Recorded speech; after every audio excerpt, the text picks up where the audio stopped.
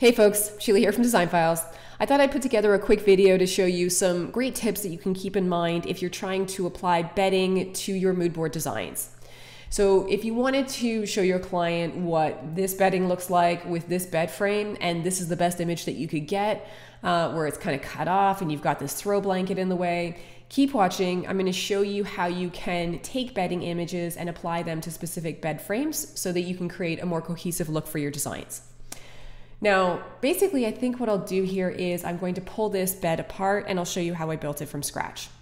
So we're going to move this and we're just going to recreate this look. So this is the bedding that I wanted to use. You can see here that if I want to be able to add it to this bed frame, I'm going to have to get a little creative about how I'm going to do that because we've got this section that's cut off and the throw blanket. So basically what I did here is I'm just going to shift this image aside and I'll show you how I cut these out. I'm going to take this one. This is the final image that I ended up using. And if you're wondering how I did this, I went into the manual remove background tool and I used the tracing tool to just trace all the way around the bed sheet here. I came straight down the center here because I don't want this cut off section or the blanket. And then I just closed off my trace by basically tracing this portion of the duvet. I saved that image, and now that I have half of it, what I'm going to do here is I'm just going to go over to the toolbar. I'm going to click on the duplicate tool to get the other half. I'll flip it using the transform tool here, and then I'm just going to line these two up. And I can use the left, right, and up, down arrows on my keyboard if I just want to get everything kind of perfectly aligned. And once I have those two pieces, now what I can do is I'm going to click on one piece, I'm going to hold down shift, I'll click on the other piece, and that will allow me to group them together so I can move them all at once. I can also scale them all at once by having the two pieces grouped together. So it gives you more flexibility instead of having to do each piece individually.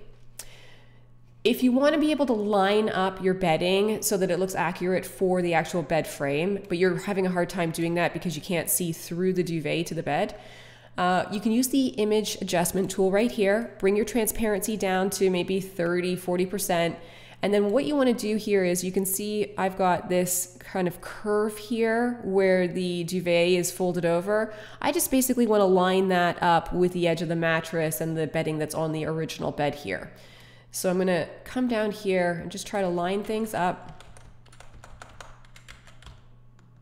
Maybe I'll come up a little bit higher. I think that'll basically do it. Yeah, right about here. So I've got this basically aligned, and then I'm going to take my transparency, I'm going to bring it all the way back up to 100%. Now the next thing that I'm going to do here is, you can see I still can see the footboard showing, but don't worry about that. We're going to deal with that later.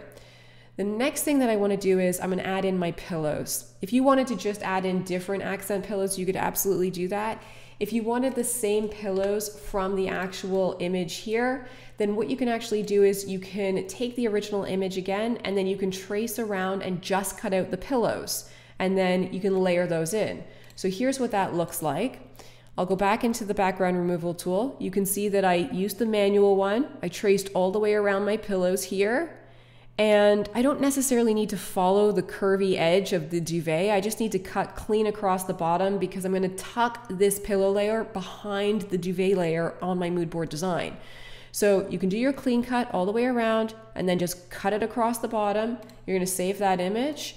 And then I'm just going to make sure this is sitting on top so you can see what this looks like first. Then what we're going to do here is we're going to layer this down and just kind of place it where we feel like it should be. And then once I have that, I don't want this clean cut showing right here. So I'm going to take my pillow layer, I'll use the layer tools, I'm going to push this all the way to the bottom, and I'm going to bring it forward one layer so that it's in front of the headboard, but it's now tucked behind my, my duvet layer as well. So all these pillows look like they're nicely tucked behind. The last thing that I need to do here is I need to add the footboard, which got covered by my duvet. So I'm going to click on the original bed, I'm going to duplicate that, and then when I have my duplicated bed, I'm going to use the crop tool, and I'm just going to bring this down, and I'm only going to take the portion of the footboard that I need here. I don't need this top portion anymore, so we're just going to take the footboard, and now we're going to layer that on top to complete the look. And we'll just extend this out so it's the full size again. And there you have it. So we'll bring that up. And now we've got our footboard, we've got our duvet without this cutoff section, without the blankets in the way. And I was able to still incorporate the pillows as well. I just tucked those behind my duvet layer. So now that I've got my bed, I can basically click on the footboard. I'm going to hold down Shift. I'm going to click on the bedding on the one side, the bedding on the other side, the pillows, and the headboard. And now I can move this entire thing and scale it all at once and place it wherever I want within my mood board design. So hopefully those tips helped you out as well. If you are running into situations where you're trying to apply specific bedding to a bed frame, just follow the tips in this video. They should be very, very helpful. And keep in mind, you can always group all of those layers together after you've added them so that you can scale it and move it all at once within your mood board design. As always, let us know what you think. And if you have any questions at all, feel free to reach out on the live chat. We're always happy to help.